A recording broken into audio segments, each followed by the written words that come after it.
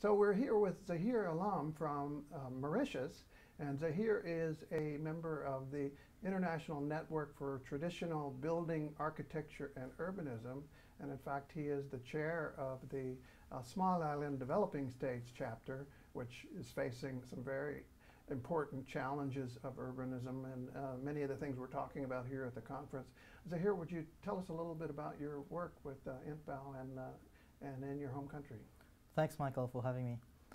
I'm also the urban planner for the Port-Based Development Initiative, where I'm working full-time at the moment. And for us, I'd say the biggest challenge is political.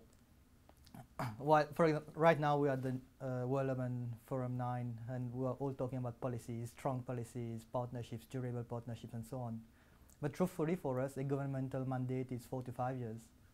And all politicians, like they are wherever they are, they're more interested in cutting ribbons. So for us, the challenge is not only having very nicely drafted document, but also having policies that can lead into action. And so we've been saying that for us, the most difficult part is actually getting things started right away.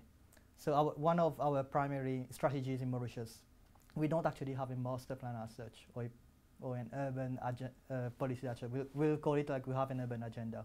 So it's mainly a series of scattered projects around the city, but aligned with a common goal. That's our approach for now. That sounds wonderful. So you've been here, I know, just a couple of days at the conference. Do you have any major takeaways yet, or things that you're particularly eager to learn more about or share more with others? Yeah, I was just out of a conference where they were talking about social housing and pockets of urban poverty. And in Mauritius, we had quite an interesting scenario. Over 95% of people are landowners already, and the rest are living in pockets of urban poverty. We don't really have slums as much as such. And the thing is, some policies are tailored too strongly and too heavily.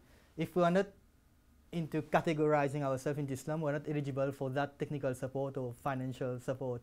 And for us, we kind of ourselves find in the middle. And yeah, we lose on both incentives and technical expertise. So for us to work with governmental patterns, policies, and with foreign bodies that can adapt and be flexible into categorizing us would be really helpful. And we have some good conversations with UN Habitat as well in that regards. Great. Well, I know you and I share an interest in the work of our friend Nikos Salengaros, who has written a lot about the sort of tension between top-down and bottom-up, and maybe that's a false tension. Maybe what we need to be talking about is how those things are integrated. In your work, do you see a big challenge or a big disconnect, perhaps, in the way development is done today?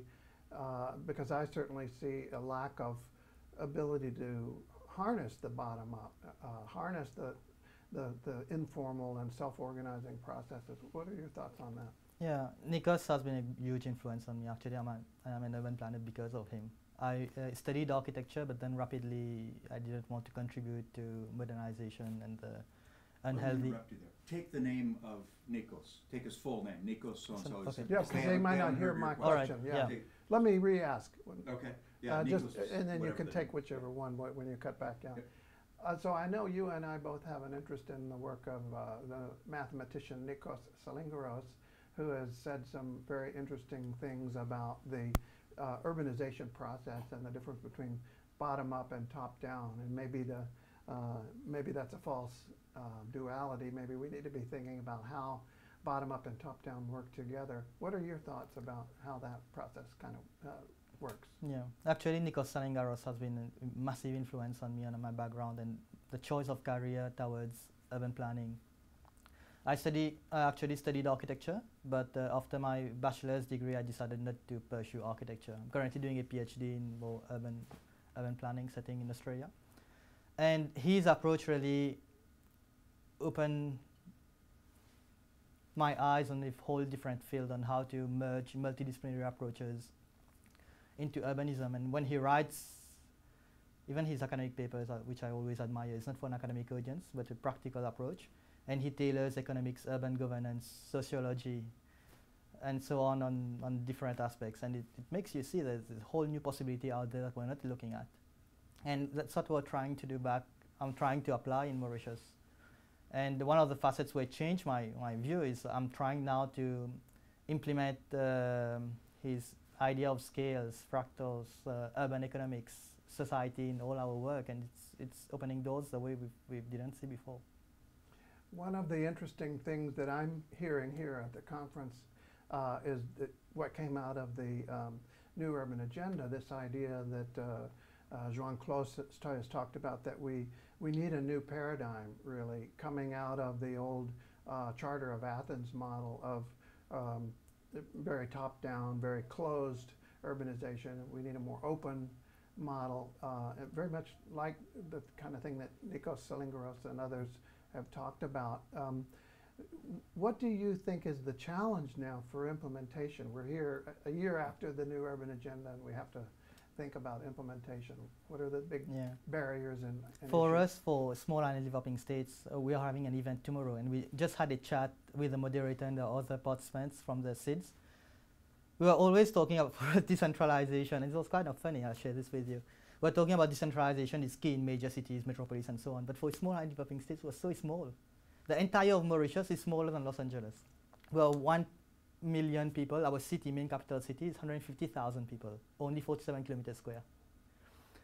And even for our size, we talk about decentralization and its positive aspects. But then when we turned around, we look at Maldives, they don't have rural areas. They're only urban. And they're scattered in small islands. So their issue is connecting their islands. And when we talk to them, they're both the political and economic situation. Their only solution is centralization. So context is really, really key. We can't see ourselves looking at one-size-fits-all scenarios and theories.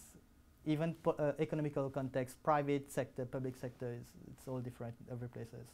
So we need to calibrate our approach. Much like in your writings, when we talk about your work at CNU, Congress for New Urbanism, calibration is key. It does seem to be the challenge, doesn't it, that we can't have one size fits all. That's been the problem with a lot of our urbanization. As you see, sometimes right here, I think I must be in New York or something.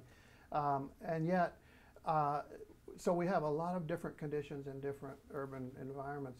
On the other hand, we need some shareable tools and shareable platforms and knowledge. So it seems to me that's really a big challenge that we need to talk about here at the conference. Do you have any final thoughts on that? Yeah, if you allow me, I'll share strategies that we're working on in Port-Louis right now that may be useful for other cities. For us, as a small island developing state, again, we're very vulnerable. We lack foreign aid as much as we'd like to. And that's another issue as well, because we graduated from least developed to developing countries. So we're not eligible for those both technical and financial expertise. So what we looked into is how to regenerate the city, but again without a very nicely drafted, devoted, action-driven. And how can we encourage and really incentivize urban regeneration? So right now, because government doesn't have massive money, both local and municipal government doesn't have money to inject into the capital city, we're looking at drafting a very strong legal and fiscal incentives that will allow developers and really catalyze investment, but investment now. So we're looking to turn Port-Louis, the capital city, into a special economic zone. For example, what if you're a massive developer? You are in a very nice cultural site. If you preserve the architectural language, aesthetics of the site, you get 40% of tax or custom duties exemption, or even up to 8 years tax holiday. So really, because of your attractiveness to the economic gains of the city, you'll be forced towards one side of the our vision. And we are opening that into really boosting the creative and cultural industries. And another thing is because the Leti Mauritius has been looking at smart cities. And government announced that the administrative node will move out of the capital city. But the capital city has always been the cultural side of Mauritius. Those massive, really exciting buildings will be out of function. So we are saying we'll put strong economic incentives to retrofit those buildings for new activities, but still by maintaining the identity. And I think a strong and legal and fiscal framework will be the only way to do that, but not to do it in 5 years, do it now, immediately. this kind of approach, I think, could be scalable and replicated in other cities. And Portlis is a perfect example for this because of its scale. We're so minute. Whatever we implement now will have an impact in 1 or 2 years. Well, I look forward to continuing this discussion in our session and onward after that. Zaheer, Allam, thank you very much. Thank you, Michael.